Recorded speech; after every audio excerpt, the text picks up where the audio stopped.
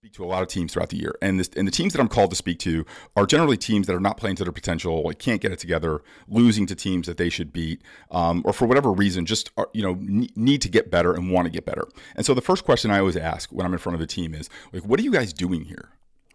And I get a lot of like puzzled looks. And they're like, "Well, it's like practice or team meeting or like coach told us to be." I'm like, no.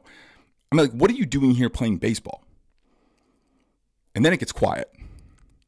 I said, because you do know, like, all of your friends are out doing fun stuff. You do know baseball is spring, summer, fall, nights and weekends.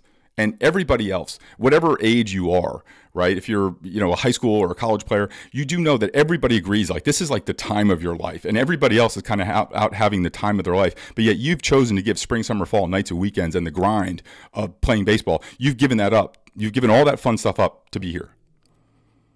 And so what I want to let them know is I want to give them the word. I want to tell them why. And the reason why is that they caught a feeling. Sometime in their career, they caught a feeling. If they were a pitcher, they had a ball leave their hand, and they said, "I don't care if Babe Ruth is up there. No one's hitting that." They've had the feeling of fooling a guy on a curveball, right? Just freezing a guy on a curveball, hitting the corner for a called strike three. If they're a hitter, they've had that moment of a ball leaving their bat where it doesn't even feel like contact was made, but then the ball flies over the fence, or the feeling of the second the ball leaves a pitcher's hand, saying, "Oh, he messed up."